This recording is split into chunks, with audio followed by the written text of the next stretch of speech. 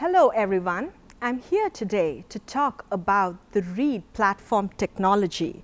It's a handheld point-of-care technology for rapidly assessing a patient's response to sepsis towards enhancing sepsis outcomes through clinical evidence-based management. And how do we go about doing this? This is an extremely complex idea and I'm going to unpack this for you. And in order to do that, I have to take you back to the very beginning. This is back in 2005, where I was a young assistant professor trying to set up my own research lab in Portland, Oregon, and I was trying to find problems that could transform the way the human experience went and to enhance the quality of care for life. I kept thinking about this consistently, and as I was a sensor designer, thought about problems where my sensor design would change the way human life interacted with technology.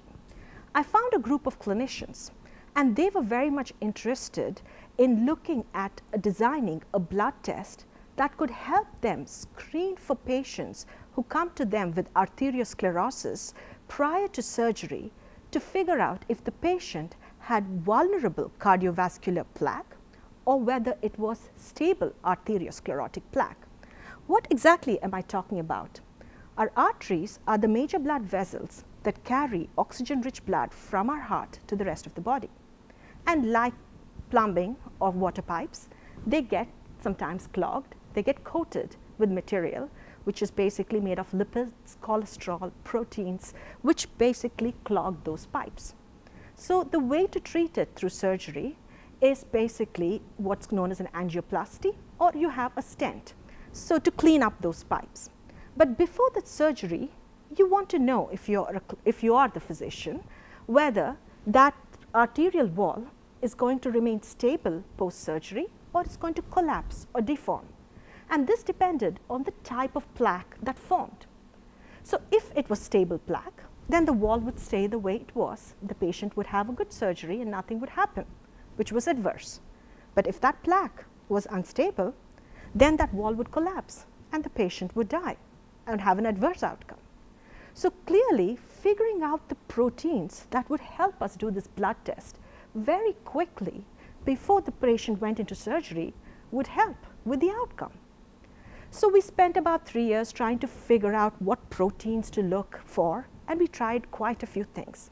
We never could find the exact ones which work like the indicators on our automobiles that tell us to turn left or right. Similarly, we could never find the proteins here that told us, okay, if you measure these and these are elevated, then you have vulnerable plaque versus stable plaque.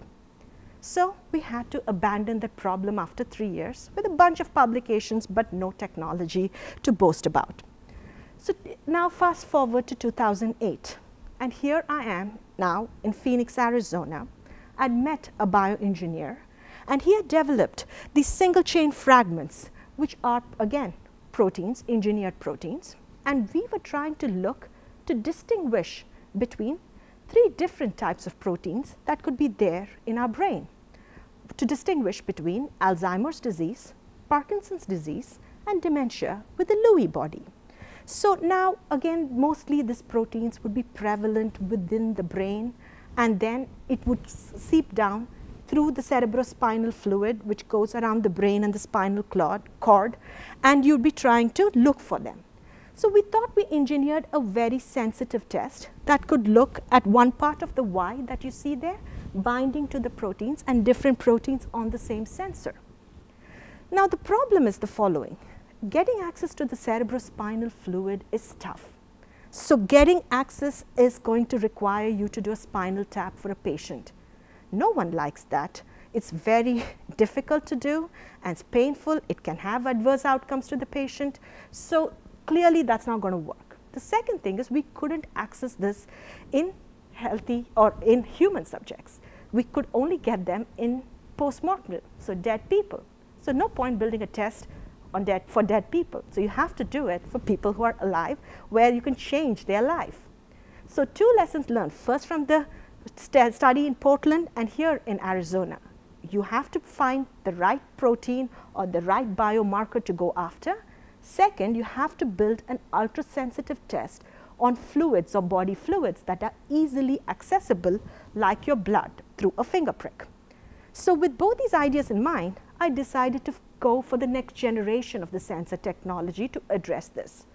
But before I could do any of that, my professional and personal life hit a major roadblock. And the year was 2010 and the month was April. I was a new mom and I was trying to just get used to the fact that I had a young baby to take care of, figure out breastfeeding and all the rest. And my application to permanent residency to the United States got denied. So here I was in an academic job and I didn't have a legal petition at this point. So I had to renew or redo the legal petition, at the same time figure out how to stay legally in the United States. And the only way I could do that was to find myself another academic job. So a quick primer on how academic jobs work in the tenure track here in the United States. So all the various job postings come up in the fall semester of a school year.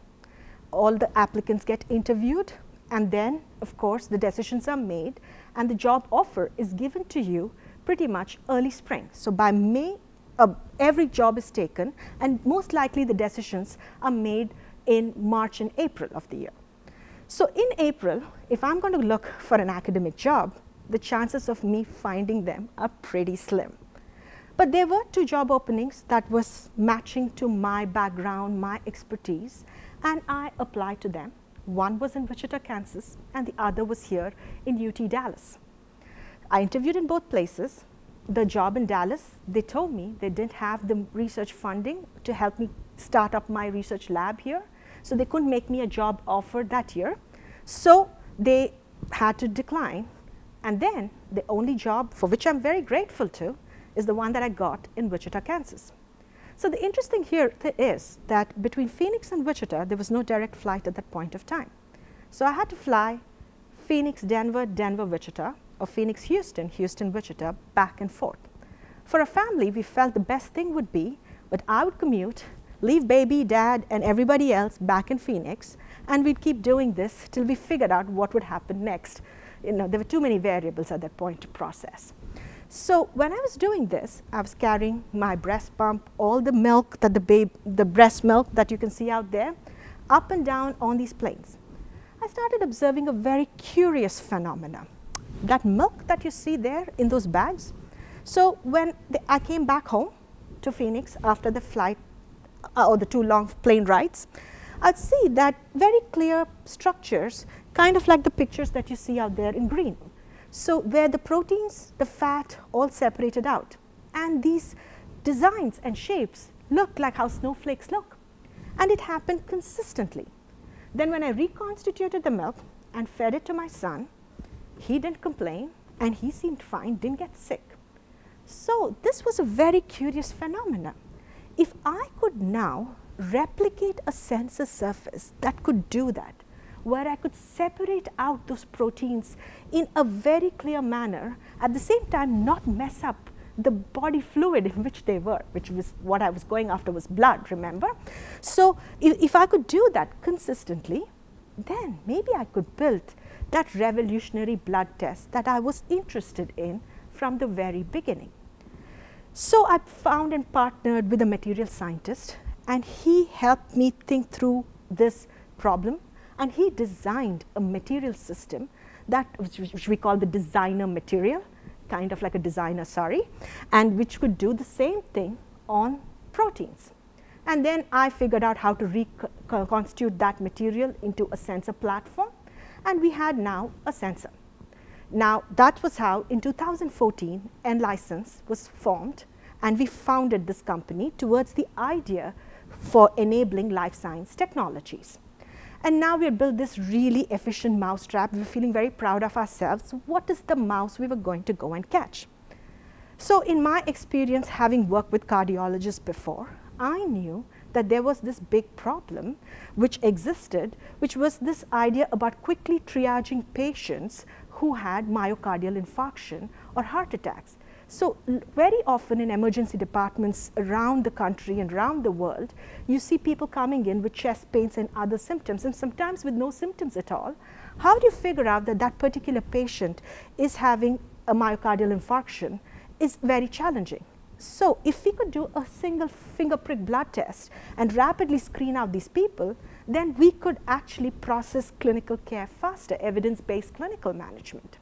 So we talked to a bunch of physicians, clinicians in the emergency room departments around the Dallas-Fort Worth area, and we wrote up this non-dilutive equity proposal to the Small Business Innovation Research Network funded by the National Institute of Health, and we thought that this idea had merit. Imagine to our surprise, nobody liked it. They kept turning us down. We kept wondering why. Here it is, we built the sensing test, which can be 1,000 times more sensitive than what's commercially available. Why don't we have any takers?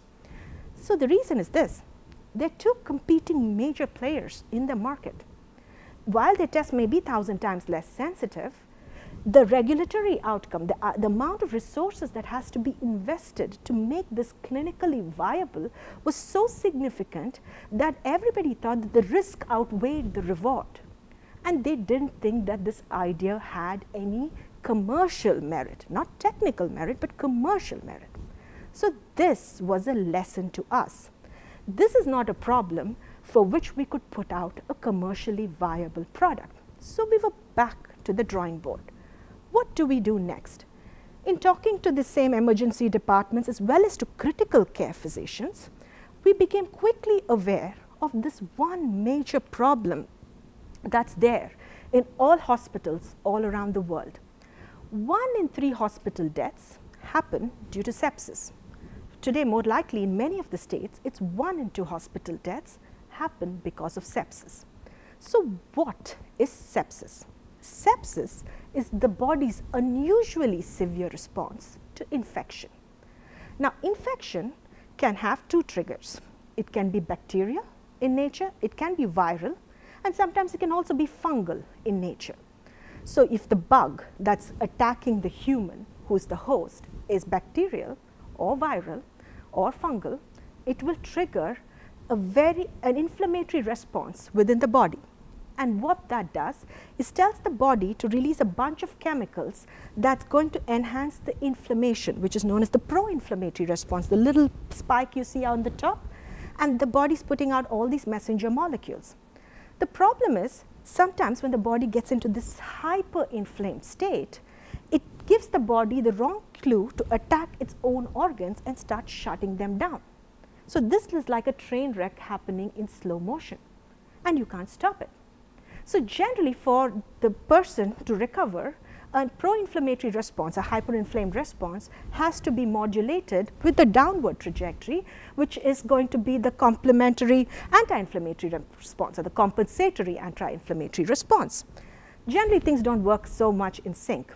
Sometimes people who have no underlying health conditions can have such a severe hyperinflamed response that everything shuts down and you don't know why you can't get them to recover. And sometimes people with relatively compromised immune systems might recover.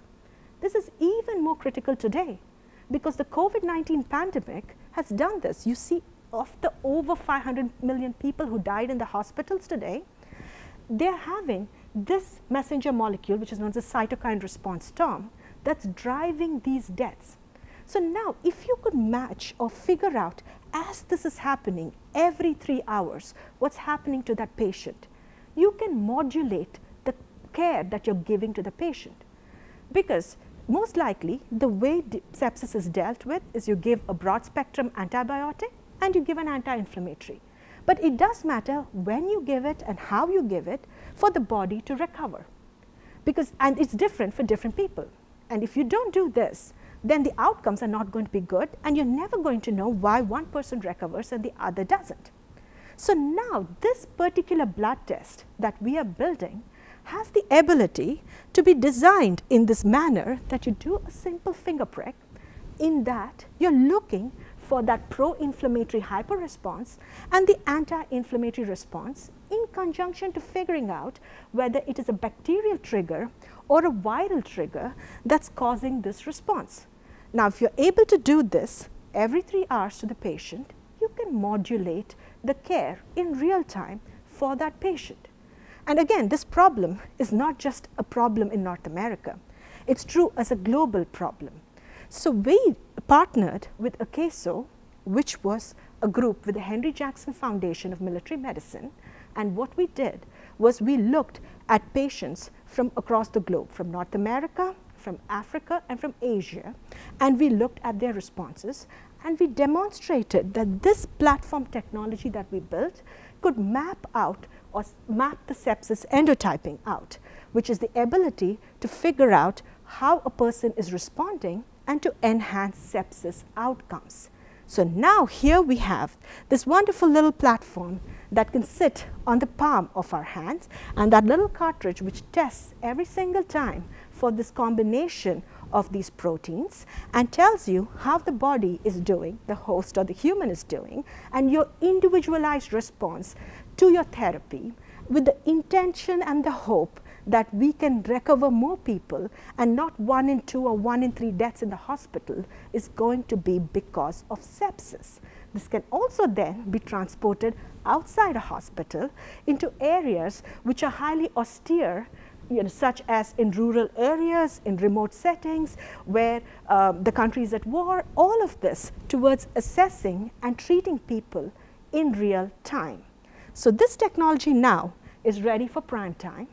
It requires funding, it requires randomized clinical trials, it requires the regulatory approval, and we're working towards achieving all of this. So I hope to come back another time to tell you the story of the impact of the READ platform technology on human life.